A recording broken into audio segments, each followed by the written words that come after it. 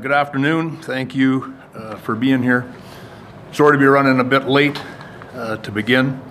Want to just talk about the week that was. We're really satisfied with the acquisitions that the organization made this week. Just to summarize, most of which on Tuesday, Anthony Mantha was acquired from the Washington Capitals for a second-round pick and a fourth-round pick. Size, talent, we felt, I've mentioned, I think, earlier this year, we felt that we would at some point want to add a veteran winger, and he was a player that was identified by our pro staff and a real target for us. That's why we were aggressive in terms of trying to complete that trade early, and he's a motivated player that's had a real good season in Washington. We think complements our forward group very well. Would be on Wednesday. We acquired Noah Hanifin from the Calgary Flames for a first-round pick, which is now confirmed to be in 2026. Conditional third-round pick with that, and defenseman Daniel Mirmanov. And in Noah Hanifin, we get a really high-end, smooth, skilled, great skater, defenseman. He's at the right age. He's 27 years old. He's played in the league a long time, which is why he's a free agent, a potential free agent at the age of 27. And we really feel that he is a player that's going to have an immediate impact on our team. Very well regarded across the National Hockey League. He's a real good NHL defenseman that we are thrilled to have in our organization. And then most recently, this morning, acquiring Tomas Hertl from the San Jose Sharks for a first-round pick in 2025. David Edstrom, who was our first-round selection in 2023. And in return, we get Tomas Hertl with 17% salary reduction, which puts him on our salary cap at $6.75 million. And as well, we received third-round draft choices from San Jose in 2025, 2027. Hertl is currently sidelined with a knee injury. We do anticipate that he will be available in the regular season. We'll know a little bit more with respect to that timeline once he is examined by our trainers, but we are hopeful that he will play before the regular season is concluded. And he had a minor procedure on his knee, I believe, on, I want to say February 12th, but you'd need to check that. But we're comfortable that he'll be in our lineup in the regular season. The process of how we got here, we have had a really good draft grid going into the last 3 months, when you really start to tighten up what you might be doing with player acquisitions. In our draft grid for the next 3 seasons, we were missing a fourth-round pick in 2024, which we traded to acquire Adin Hill. We were missing a seventh-round pick in, I believe, 2025, which we used to acquire Jonathan Quick.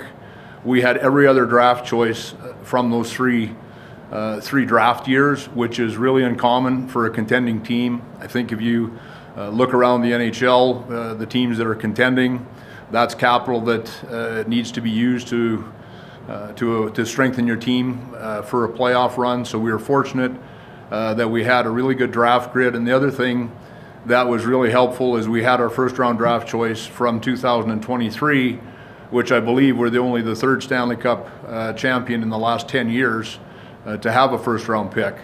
I'd like to credit our amateur staff under Bobby Lowe's for selecting a real good player in David Edstrom, who clearly was one of the key pieces in the deal with San Jose. They have done a great job with mid-round picks, finding hockey players that are developed under Will Nickel, our Director of Player Development, and allowed us to move draft picks or players we have drafted to strengthen our team. Last year, the example was Ivan Barbashev, who we'll have in our team now a minimum of 6 years for a good young player, and Zach Dean, again, another draft choice of Bobby and his staff. that enabled us to add a player like that. And then from there, the work of our pro staff and our hockey operations, we feel that that is a real competitive advantage for our organization, the talented people that we have in those areas and the work we do. And a lot of these things come down to doing more work than other people. And I really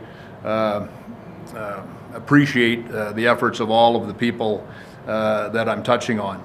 We identify players of interest. That's a process that begins before Christmas. We tighten that up as we go along. Contrary to popular belief, we don't go after every good player. We go after good players we like, good players we identify, opportunities we identify. And this week we were able to acquire each of the 3 players that we wanted to bring into our organization. It doesn't always work that way. You can do the exact same amount of work. You can, have a similar process, and sometimes trades don't unfold for one reason or another. This year, we feel really good that it did. We wanted to help our team. Our recent play hasn't been good enough. We know that. We'll fix that. When you're a general manager, you're a 35,000-foot view on your organization, not just the hockey team, but your entire organization. We can't let the fact that we lost a game last night change anything about what we're doing. It's a lot broader perspective than that. I think the one thing that we do feel strongly about, our players have earned the respect for management to try to help.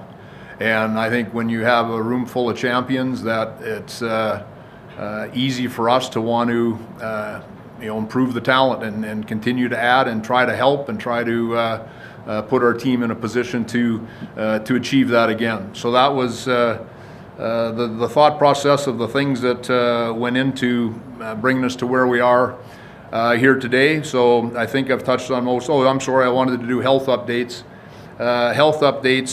Mark Stone, when he was injured, I made my mind up that when we had media availability after the trade deadline, we would share with the media and our fans what we can. Mark had a very serious injury, a lacerated spleen. He will miss at least the regular season.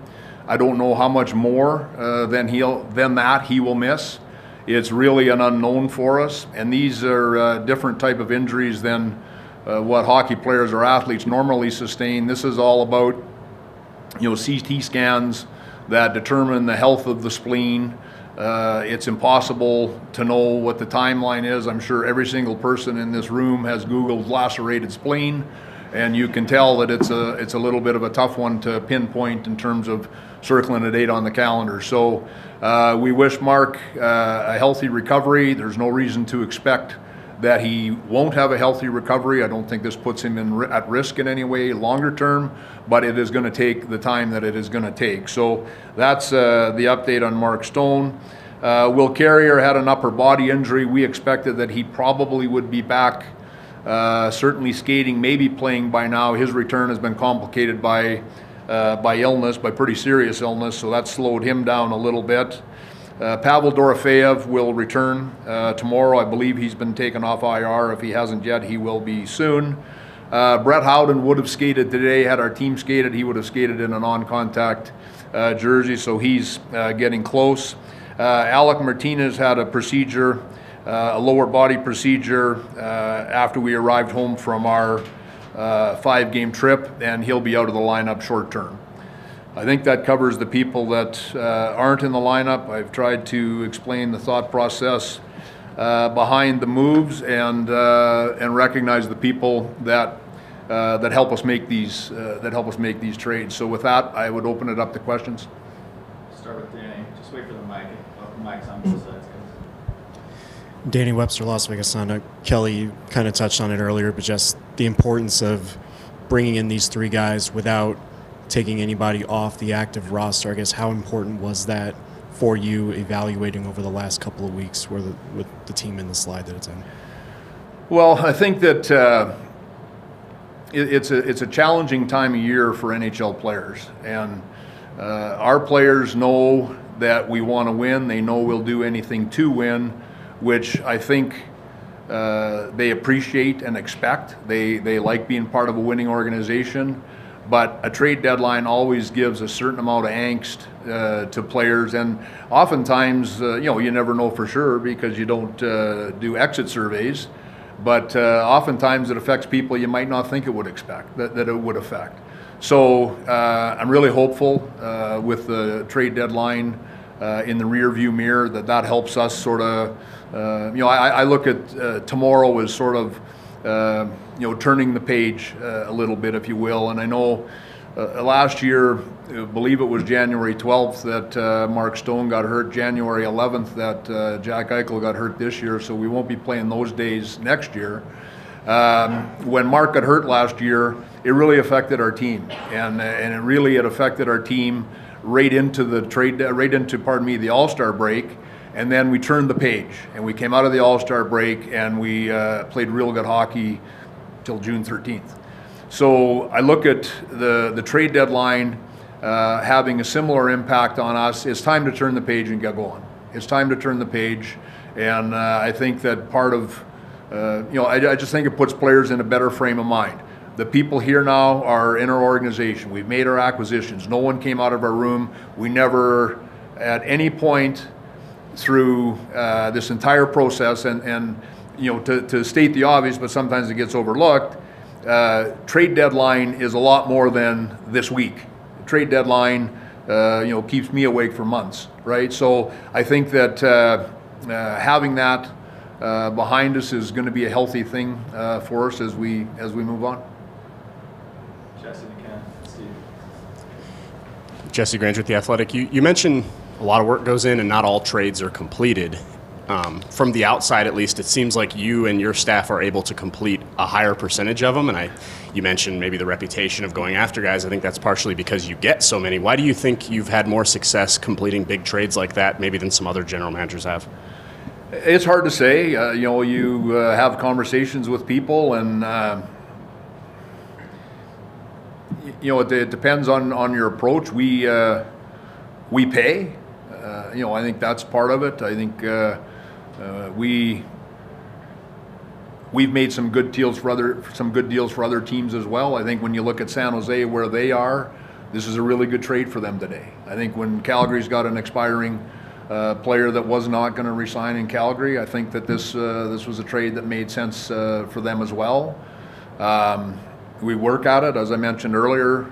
I don't ever, there's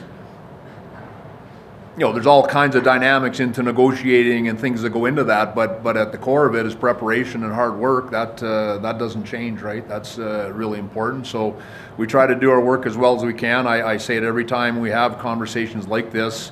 I'm surrounded by a lot of really talented people that work extremely hard, and we are able to get a lot of things done. That's what happened. But as I said at the outset, we can't make these trades this week if we don't have a healthy draft grid. That's what kind of this turned into. And I think that when you the thing that the people in this room probably will never appreciate, my background in junior hockey, I was all about scouting, drafting, developing. That's when I came to Vegas for expansion, I was fascinated by building a team and drafting and how that would play out. I've said to you guys many times before, you manage the team in front of you, and these have been wise decisions that we've made with our draft choices to convert them into players that have helped us win. So we don't. We have tremendous regard for our draft capital. We make these decisions very carefully and judiciously. But we think when, for example, you have a Tomas Hertl that's under contract for 6 more years, you're going to have to nail your draft choices to ever come close to putting that into your lineup. And then you have to also factor in where your team is. And the real good example I used last year, Zach Dean, we project to be a player very similar to Ivan Barbashev. Ivan Barbashev was 27 years old, and we're trying to win the Stanley Cup. So, I think that's part of it, I guess, is assessing the value of the assets that you have. And I think a lot of teams do this, Jesse. We've been fortunate that we've been able to make some trades that have been very helpful. Ken, let's see.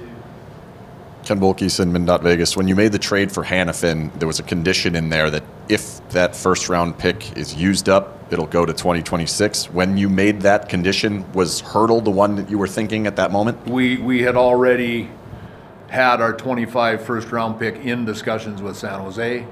Didn't feel that it was fair to pull that out of discussions that we'd have with San Jose, so had to explain that to Calgary. Obviously didn't share the discussions that pick was part of, but just that could happen. Phoned Craig Conray this morning, 20 to 12, to let him know that's what the pick would be. Steve and Adam. Hi, Kelly. Steve Karp with the Where's your Sporting phone, Tribune.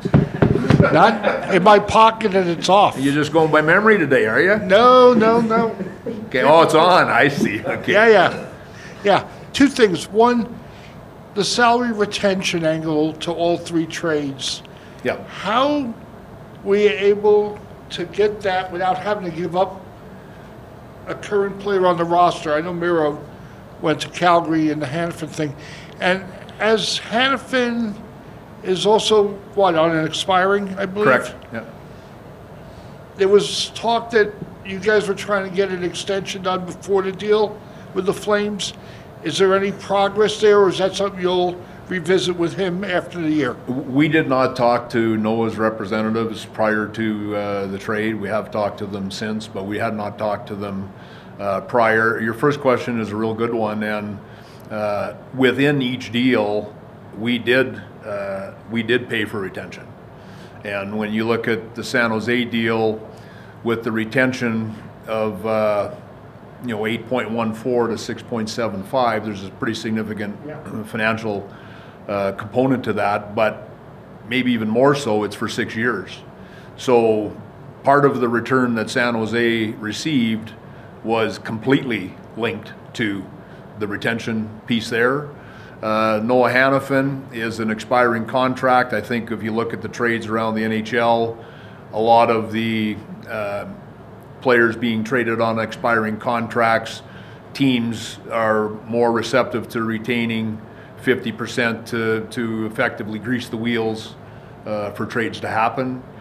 The broker idea, which you see more and more, which is one I think we were maybe the first team in the NHL to do it years ago now, much more common, is again to cut that cap hit in half again. So that's what we did with Noah. And what we were really working to do is to complete these trades so that everybody could fit into our lineup and play. So that's why we pay a 5th round pick to Philadelphia to be able to bring Noah in. What's he at, 1.25 or just under?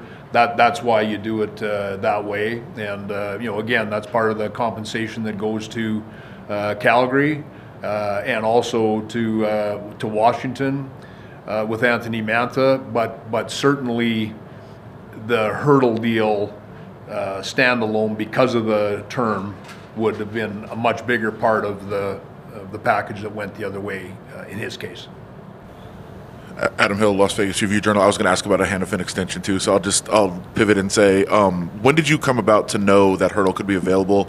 So many guys were talked about, but guys that are under contract for a long time aren't necessarily usually on the market. So how did that come about? And then also the recent play of the team, how much did that weigh into your decision making the last week? Both good questions. The recent play doesn't come into play. You have to, we're all happier when we win the next day than when we lose, but you have to have the perspective that this is, a way bigger decision than the day to day, right? It's far more outreaching than that. I think with sorry, Adam, your question again, the second part. I guess how did it come to be that Hertl was that you knew was available? Yeah, sorry. We talked. We had Tomas Hertl, I don't know if it was part of the release or not. Tomas Hertl had a full no move contract. I guess is probably publicly available. We approached San Jose before he got hurt. So it was that long ago that I talked to San Jose. He got hurt, and that certainly changes the dynamic. First of all, we didn't know how badly. So once we had a little more feel for that, we re-engaged, and Mike and I talked about this a lot. We had to involve his representatives because of the no move, and the team had to go to the player. Like it was a deal like that gets pretty complex, especially to Steve's question with the retention, with the term, and all of those things. That one is one that we had to work at for a long time. Vince Sapienza, Fox 5 Las Vegas, just to kind of piggyback off that, you've obviously had a lot of viewings of Tomas Hertl over the years. So I'm curious, is timing just a lot of that in terms of, hey, this is a guy that could fit with our core, especially with his term and contract and where this group's going? Well, my comments to Tomas Hertl were, Thomas, if you play as good with us as you did against us, we'll all be happy. So he's been a player that we've had tremendous regard for. You know him because he's in the division. You know him because he was a younger person as part of what was a tremendous rivalry. I think that he's going to be a real good fit for us. I think, and again, we have a real good feel for him. Our pro scouts had lots of viewings on him, but. I ran into Derek England at lunch, and you can't move the guy. Like he just he just remembers him so well, right, from playing against him. And he's one of the things I never mentioned, and it was true of Barbashev last year. We said it this a year ago. Barbie was a little different than what we had. So is Tomas Hertl. And the size, the power, the net front presence, the puck protection. He's elite in those areas. He really is, and I think that it complements what we have. No different than we felt Ivan Barbashev was different than what we had. That was an important reason behind our interest in those players.